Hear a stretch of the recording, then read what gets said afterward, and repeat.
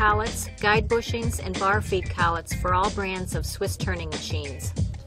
In this machining example, the subspindle picks off a part that has a larger diameter in front of the diameter that is actually being gripped by the collet. This is accomplished by using an over-the-shoulder pick-off collet.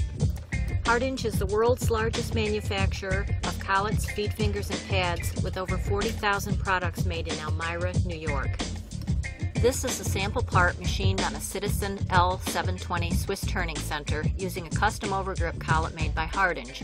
The overgrip collet has a wide spread to clear a larger diameter to grip on a smaller diameter beyond.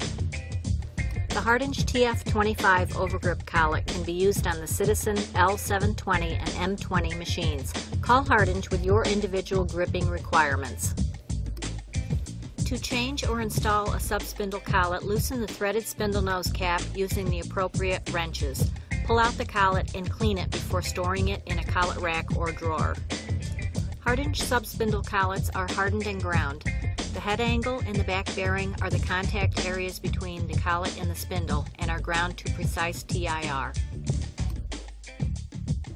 Always clean the spindle so that chips and sludge are not present. Do not blow air into the spindle as this may force residue back into the closing mechanism. Insert the collet and then thread the nose cap back onto the spindle. Tighten the nose cap with the appropriate wrenches. The collet can be actuated via the control panel. Never close a collet without a part or a plug in it. Hardinge manufactures carbide guide bushings and custom bushings like the one used here in the Citizen L720 Swiss Turning Center. To replace a guide bushing, use the appropriate wrenches to loosen the nose cap ring. Remove the ring and pull out the guide bushing. This is a custom design for Citizen's new adaptive guide bushing. It self-adjusts up to 5 thousandths in diameter to accommodate the more affordable non-ground bar stock.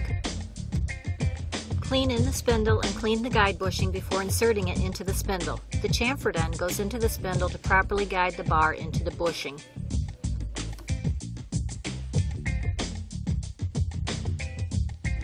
Replace the spindle nose cap ring and tighten in place using appropriate wrenches. Lock in the nose cap using the face spanner wrench. Hardinge manufactures Swiss-type collets for all brands of machines. In most machine models, the main spindle is located behind the guide bushing and can be accessed from the outside of the machine. Remove the main spindle collet using the appropriate size wrenches to loosen the threaded spindle nose cap. Pull out the collet and clean it before storing it in a collet rack or drawer. Hardinge collets are hardened and ground. The head angle and the back bearing are the contact areas between the collet and the spindle and are ground to precise TIR. Always clean in and around the spindle so that chips and sludge are not present. Do not blow air into the spindle as this may force residue back into the closing mechanism. Insert the collet. Wipe off the spindle nose cap and thread it back onto the spindle. Tighten the nose cap with the appropriate wrenches.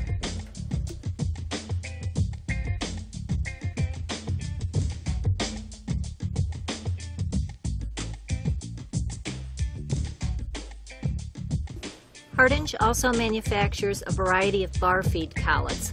Collets, guide bushings, and bar feed collets can be ordered online at www.shophardinge.com or call 800-843-8801.